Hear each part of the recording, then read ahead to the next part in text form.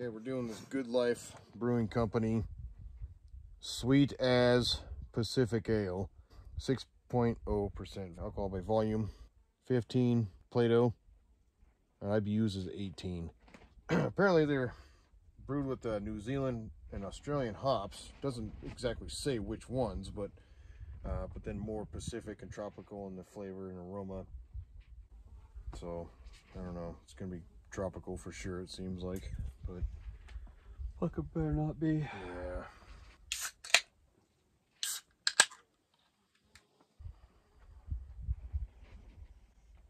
Doesn't smell that tropical. Yeah. Kind of got a nice crisp nose to it, but I'm trying to figure out.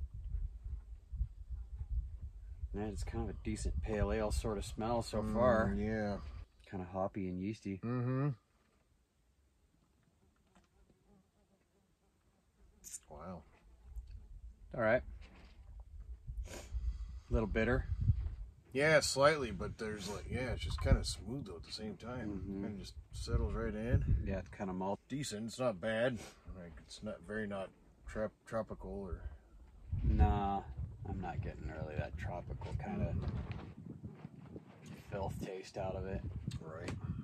I'm just kind of wondering where or what hops they use from New Zealand and Australia.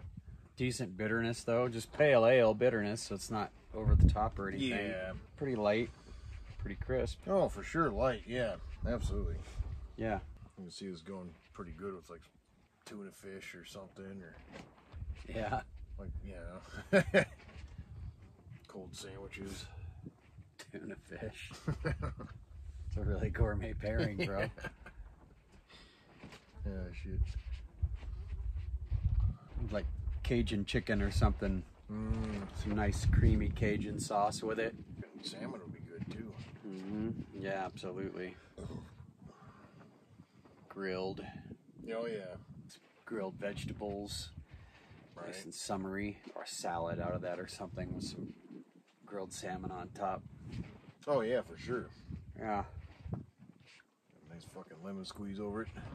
Do like some beer battered chicken with it, and then throw that into some fettuccine with some black pepper and a little bit of cream and some beer and some garlic.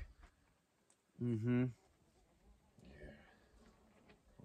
Awesome. Yeah, it's all right. Yeah. Stupid.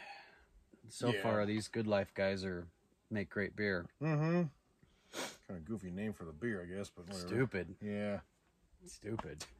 But